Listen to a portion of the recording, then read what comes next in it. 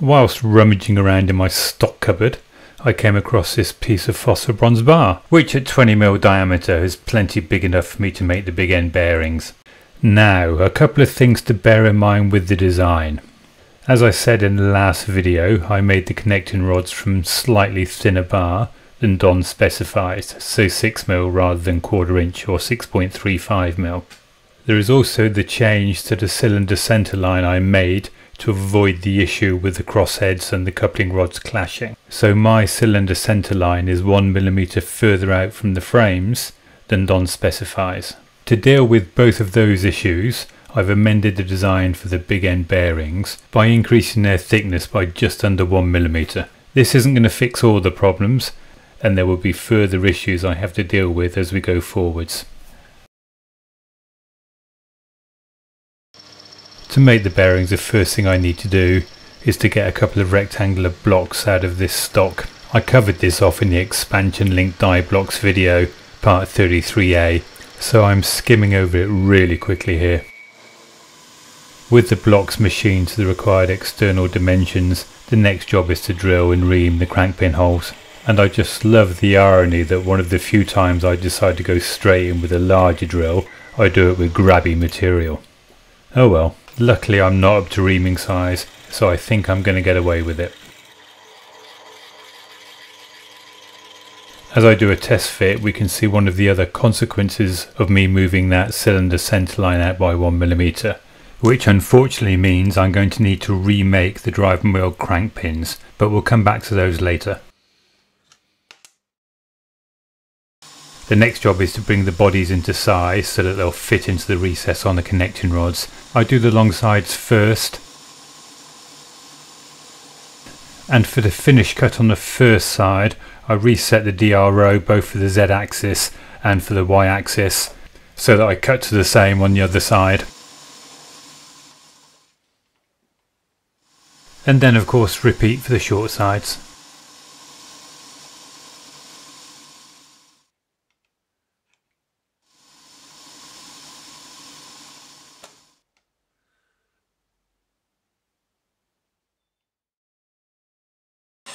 Before I fit the bearings into the rods, I round off the corners with a file.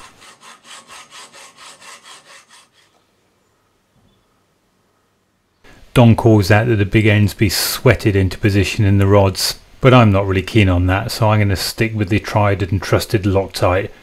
It'll be a hell of a lot easier.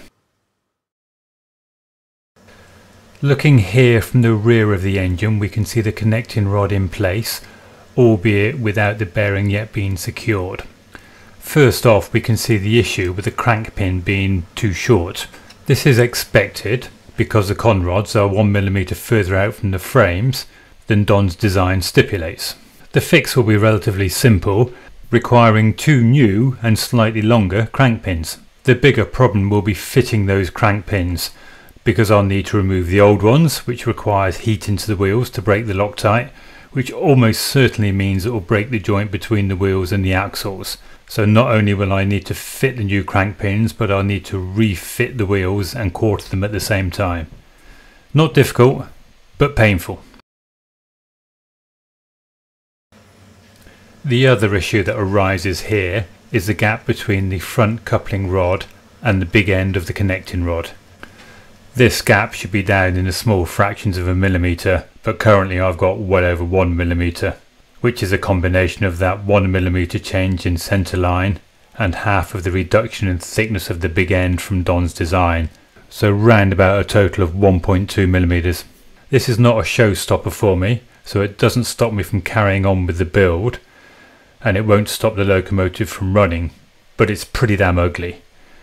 An easy fix would have been to make the big end slightly thicker and offset from the centre line, something I did contemplate before I made the connecting rods, but hey ho, maybe I'll come back and do that at a later date.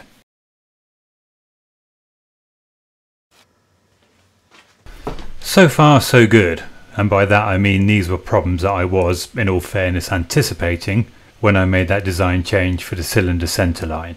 What I wasn't anticipating, until Matthew Stewart again gave me a heads up recently, was the issue I'm now going to demonstrate.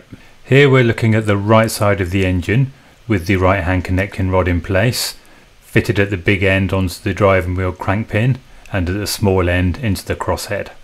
As I rotate the wheels, there is a bit of a tight spot here. Not really a surprise, so not a problem.